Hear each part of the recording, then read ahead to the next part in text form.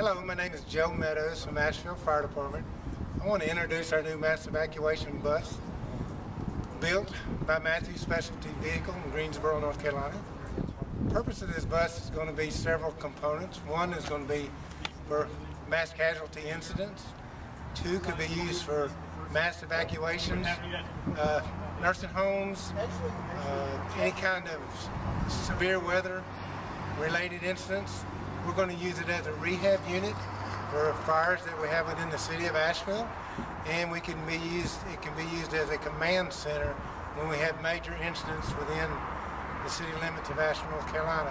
The scope of this bus is going to be a regional. It's going to respond to probably all 23 counties in the western part of the state, and it's going to be used in emergency management division also.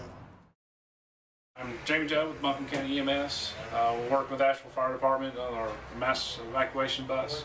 In Buncombe EMS, we provide the medical staffing for the unit. We'll have the capability to evacuate during a mass casualty incident or during a natural disaster up to 19 stretcher patients. Can also do over 25 wheelchair or seated patients. We also have the ability to set this up as a rehab unit or command unit during large fire or ongoing incidences, so we can rest people and get them recovered.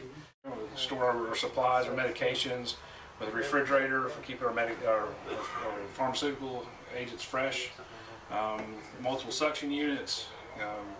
Again, we provide the mass care. This bus was purchased through a grant through U.S. Department of Homeland Security. I want to thank the partnership between Matthews Specialty Vehicles, Asheville Fire Department, and Buncombe County EMS.